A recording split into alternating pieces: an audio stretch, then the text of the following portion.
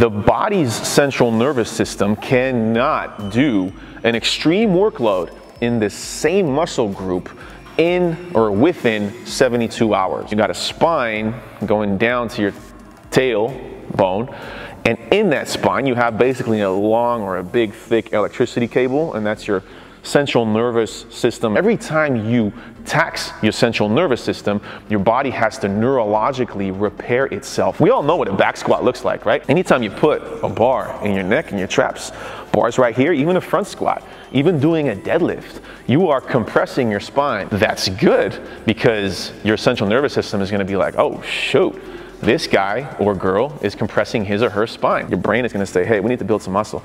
So it's going to get really anabolic up in here. It's going to say, hey, go build some muscle, go boost your growth hormone, let's get going.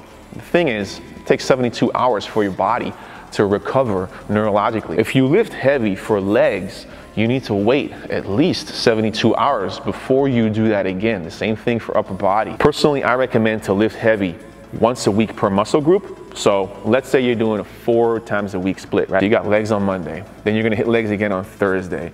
I recommend go heavy on Monday, hit it hard, 90% of your 1 rep max, boom, go a couple of reps. Finish off with a little bit of accessory work, isolation, bodybuilding style, but not too much, because that big neurologically draining exercise that you did where you lifted a 5 rep max or a 3 rep max or 1 rep max, it's gonna leave you tired. You need to recover from that.